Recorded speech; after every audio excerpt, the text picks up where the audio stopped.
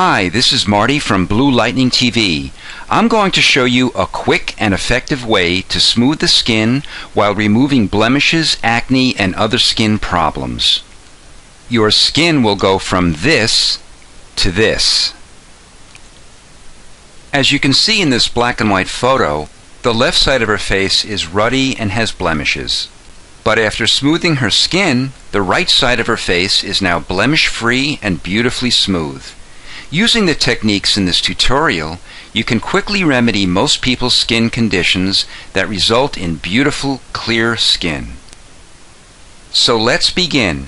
Using the lasso tool, I drew a selection of the area around her forehead.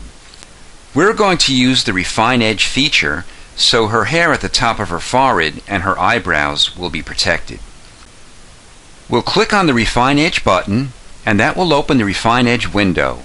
We'll put the radius to 70 pixels and feather it 2 pixels and press OK. Go to Filter, Blur, Surface Blur.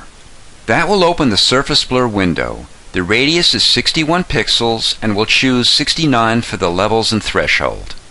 At this point her skin is way too smooth, so we're going to go back to Filter and click Noise, Add Noise.